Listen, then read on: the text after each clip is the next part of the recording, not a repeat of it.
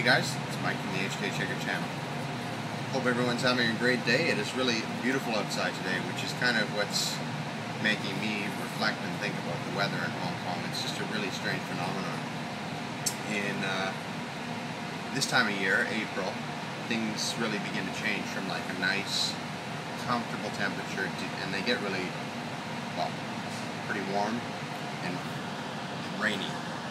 That's the worst part. It gets really rainy.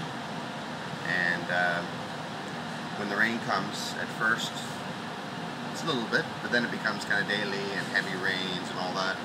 And also we get insects with the rain, and that's what kind of sucks.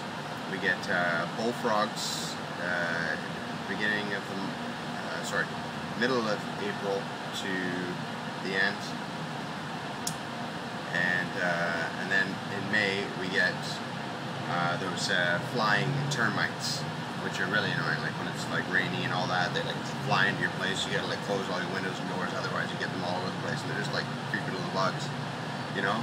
And then after that, okay, once the rain stops, then it gets really hot and really humid, and then we get the cockroaches all over the place, which luckily my place isn't too bad, but a lot of places in Hong Kong are, and you just have a lot of sightings of them, and they're pretty disgusting too.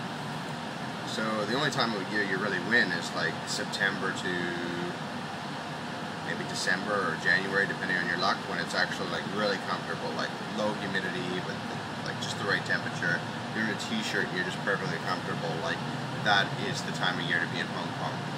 Once you get to like Chinese New Year area, like the month before and the month after that area, you get like some cold spells which are just too cold. Like even though it's like 12, 13, 14, 15 degrees, because of the humidity and everything, it just makes it feel like it's minus 1,000. And because there's no like proper home heating in Hong Kong, you freeze. You know, you can get little heaters and stuff, but you know, you can't very well just hug the heater 24 hours a day unless you know you're willing to fork out like millions of dollars for your power bill or whatever. So in summary, what I'm trying to say is the weather kind of sucks in Hong Kong, and I'm just wondering if everybody else agrees. Like the only time you can win is from September to December or so.